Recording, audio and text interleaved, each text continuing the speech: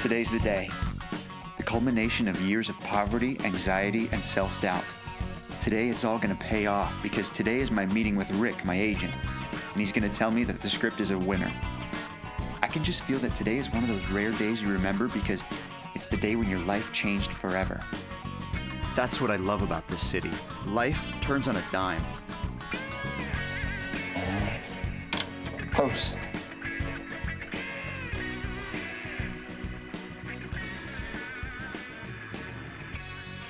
The writer's journey is, at best, a...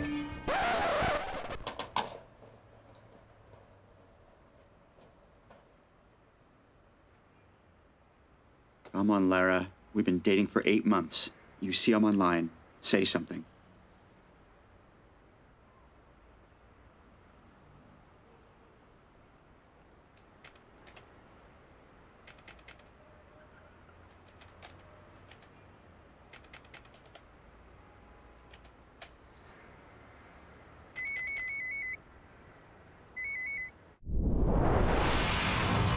What's the name of that book that guy at that place said I should read? Now, you know what?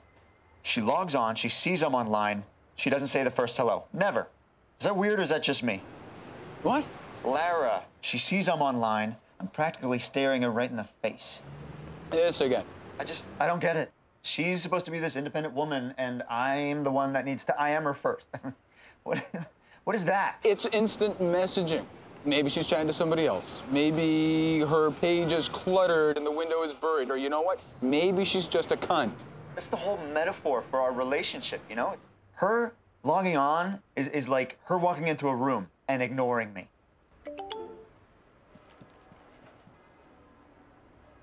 Gotta go. All right. Hey, The Alchemist. What? The book is The Alchemist. Right, right. Thank you. Hi. You ever read The Alchemist?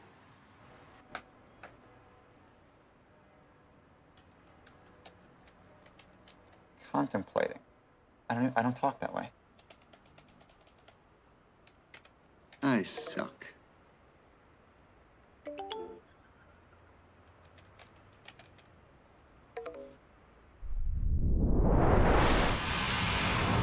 level delay on the Manhattan Bridge. The lower level will cut the delay in half from the GWB side. GWB is your best chance across the Hudson River because of the Holland Tunnel.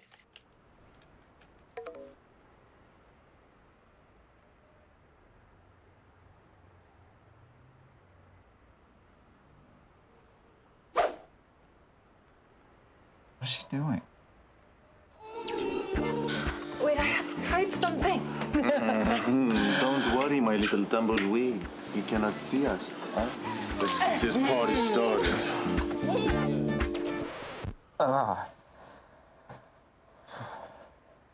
News radio time 8:35. And now the weather.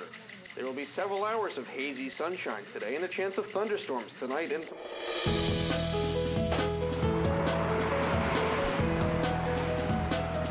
So it's a funny thing when you look at the world through the eyes of a writer. The world goes on around you and you get to observe. Asshole! Usually from a safe distance. Incredibly self-indulgent, I know, but you write what you know. Yep, always the finance guys in that corner. Tom Wolfe's Masters of the Universe, facing another tumultuous day in the pits. Booyah! Booyah! Booyah! Ah.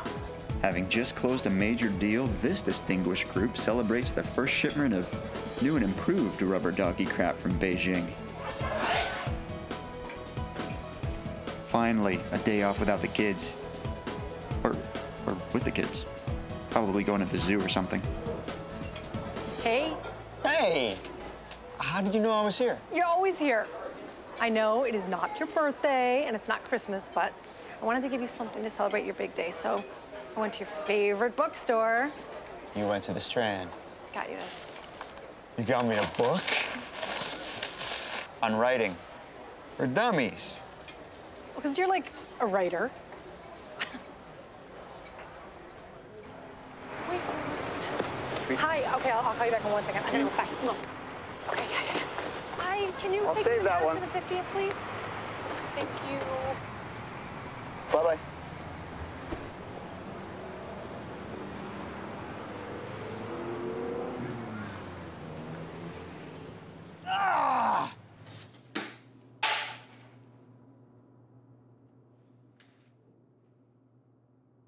Writing, or good writing, lies beyond the writer and the reader.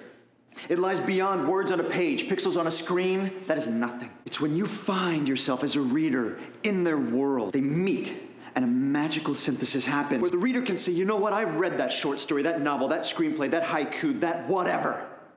But I was there. I know what it's like to be an orphan. I know why the caged bird sings. I was there when a man sold a hot dog. That 16th century explorer discovered the windmill on the moon in a rocket.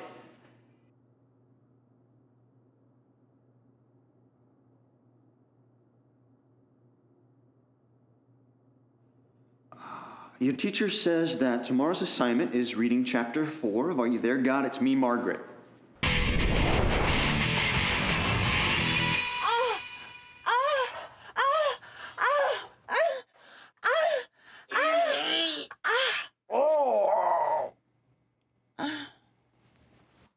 Honey, Yeah, babe.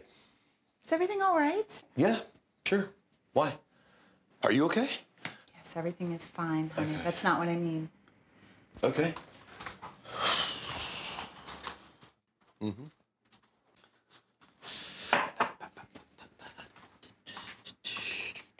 You didn't come. Come where? Orgasm, honey. You didn't have an orgasm. Sure I did. What are you talking about? Crazy. Am I not turning you on?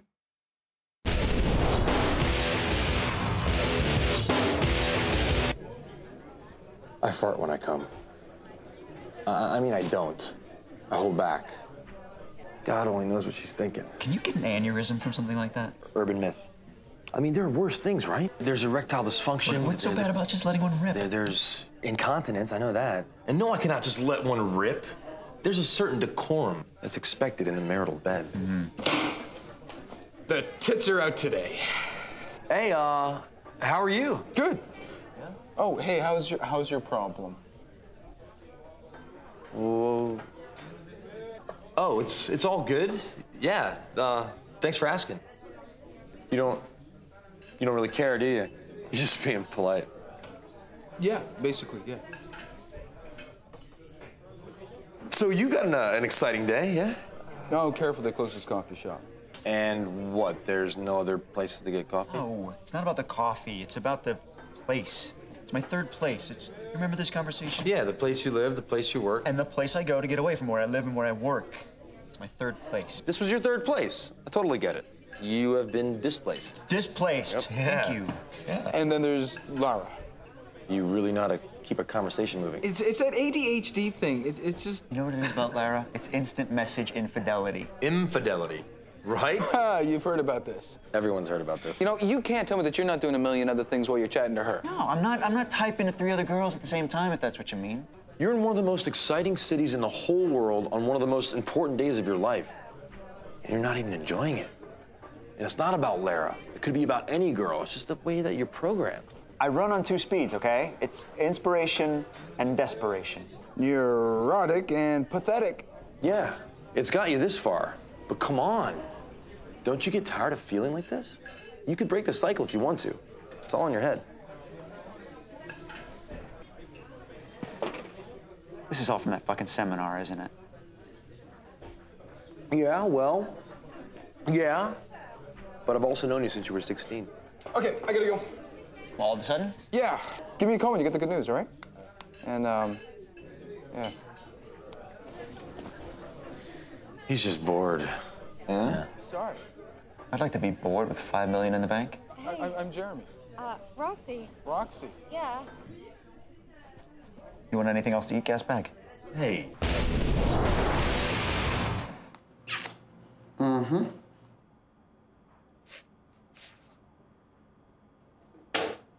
On my calls? Honestly, it's crap. Okay, tame your enthusiasm. I am. It's really crap. I'm sorry. It's a treatise on a sexless relationship. I mean, come on, who the hell wants to watch that? All right, unhold. So that's it? Look, it was a good effort. Use it as a writing sample. A writing sample? This is what you brought me down here for, Rick? I have been writing and rewriting this thing. I have been living and eating and breathing this script for a year. I am a substitute teacher in a public school in the Bronx, for Christ's sake, and you tell me good effort? Look, what can I say? You still went farther than anybody else in your NYU class. I mean, you got an agent. Okay, first of all, it's further. Farther is distance. Further is extent. Look, I gotta go. I'm out of time. A lot of money, Rick. You were just another fucking agent. Now you get nasty. You should be writing this stuff down. You're a stereotype. You're a cliche. You think? You said you loved it. I'm an agent. You're not my agent anymore. You're fired. Okay, I'm fired.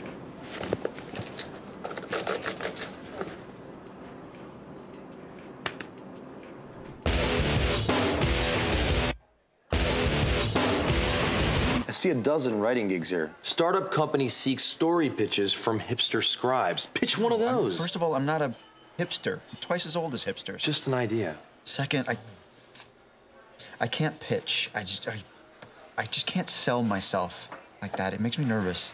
I can never do that. I'm a writer. Sorta. Oh, Christ. I need to meet Lara for a celebration dinner. You're a writer. Hold that thought. Look, I don't know if you'd want to, but why don't you come work for us? Wired City. I mean, I don't know why I didn't think of this 6 months ago. We're always hiring freelance writers. Look, I can't promise you anything because Schmucko does the hiring, but if he likes you, maybe we could have something for you. You fired him. Yeah. I mean, he didn't like my stuff.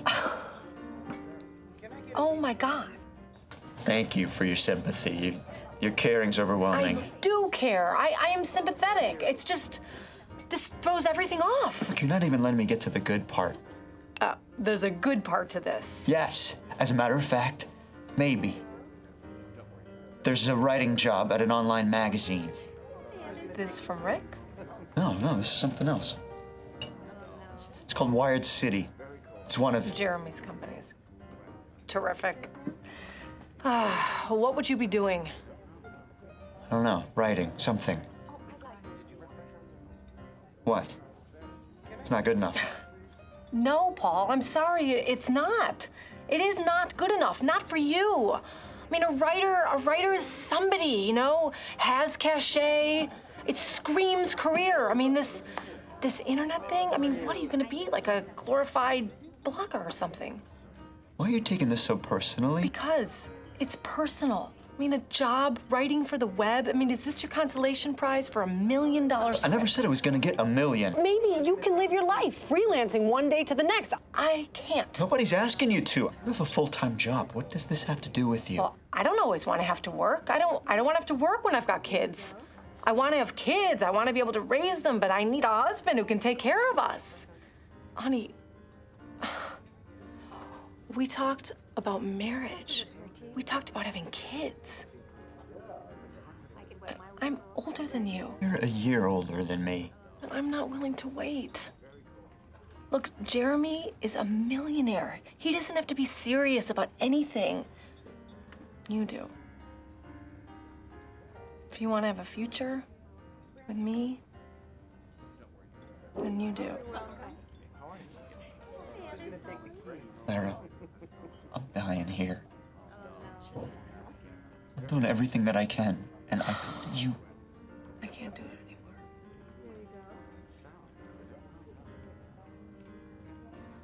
This isn't new. No. I mean, it's been on my mind. I was waiting for you to finish the script. I was waiting for you to fall in love with me. Me too. Oh, that's finally out there. Before the appetizers, even. Hey, how we all doing tonight? Actually, I'm pretty good.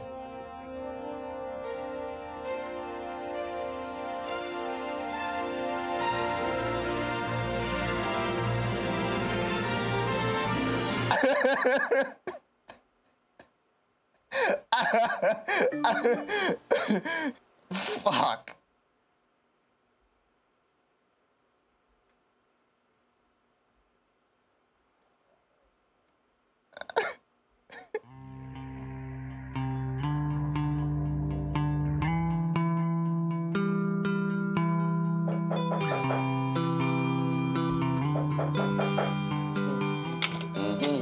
Hey.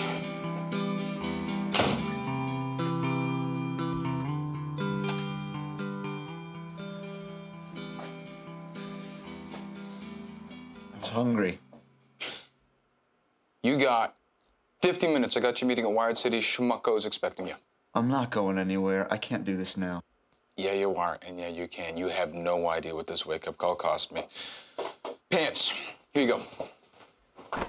Shirt. Nice shirt. There's your shoe. Where's the other shoe? All right, go. Shower. Get the job. Get the girl. Your life is solved. Come on. Go. Go. Go. Go get showered. Turns out Wired City is an upper-class review on coffee and technology and their effects on the wealthy. They raised $50 million in an IPO. After the tech wreck, Jeremy ended up with half the company's 25-cent stock.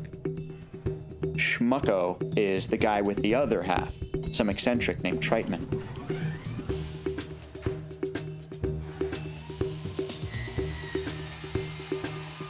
What happened? Oh, they're gone.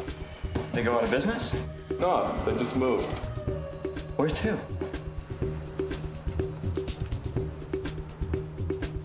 Evidently so eccentric, he gave up the corporate headquarters and now operates the whole company from a coffee bar on the Upper East Side.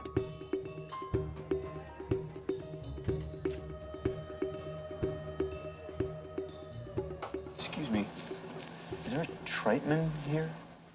Ah, yes, Mr. Treitman. Come on, follow me. You've heard of the paperless office, Harvey. This is the officeless office. Yeah, I've reduced my overheads. I'm living large.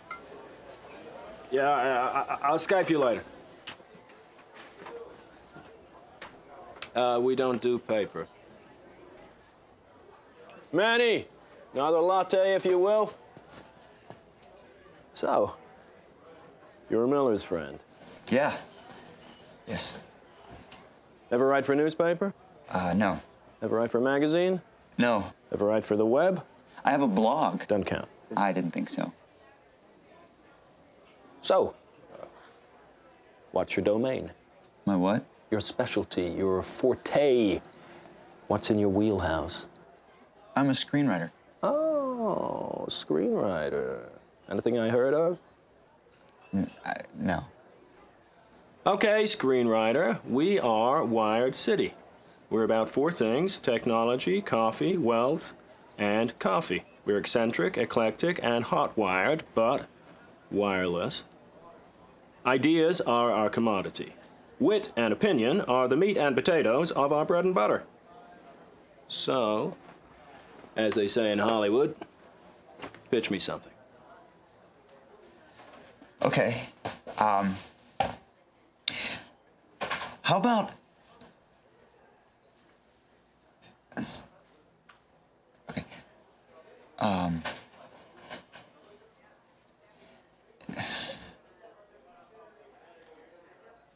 I got nothing. Well, that happens.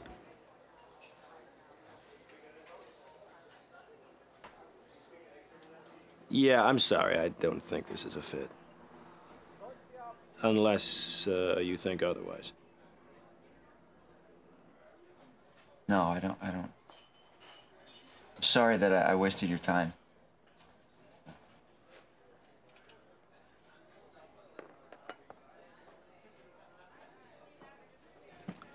Ah.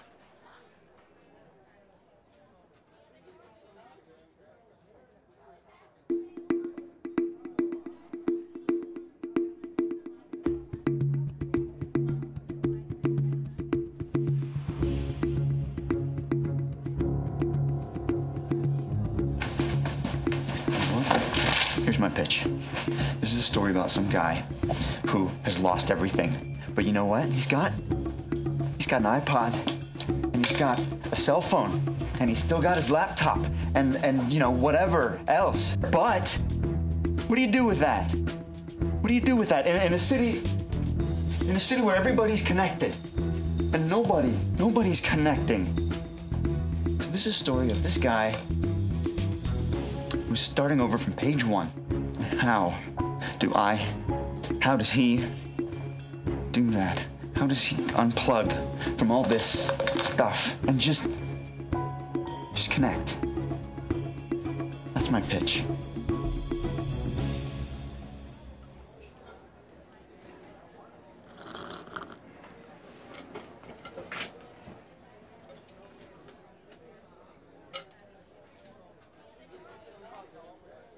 I like it. You're hired. Really? Manny, another latte over here. That's what I love about this city. Life turns on a dime.